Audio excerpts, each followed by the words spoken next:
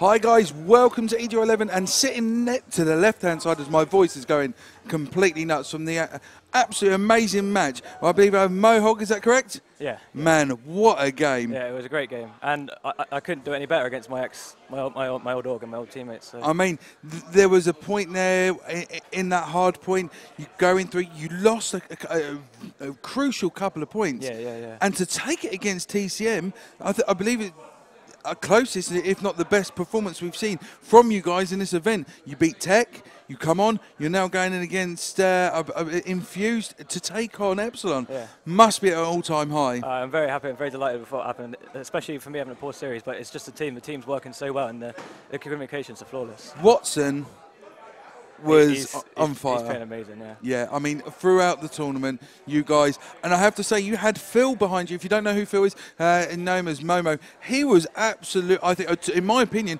detrimental to that victory. Yeah, he was a great. He's been a great coach, and so is Fizz. I helped us coach the first 2 games before he joined. Yeah, man. I really hope that you guys. I said at the beginning, there will be a team that comes in and will blow things up. And boy, you didn't just blow it up, you wrecked the damn hall.